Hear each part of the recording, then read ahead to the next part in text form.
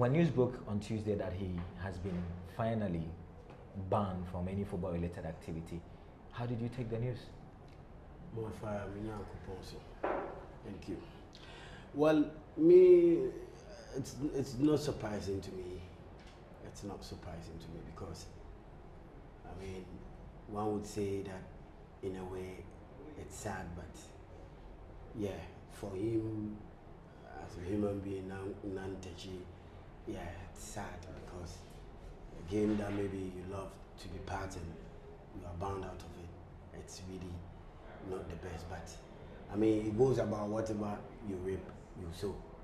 You understand? Because 13 years as FA president, leading Ghana football, where have we gotten, or where have we reached now? You understand? And I mean, things are not really the best for Ghana football. Okay. He's brought us to this far as we are in a normalization situation. You understand? Now we have to normalize our football. We have to make sure reforms are done in a very fantastic way so that our football can get back to where our football used to be, that is Ghana. And it's this same person and his administration that has brought us to this far.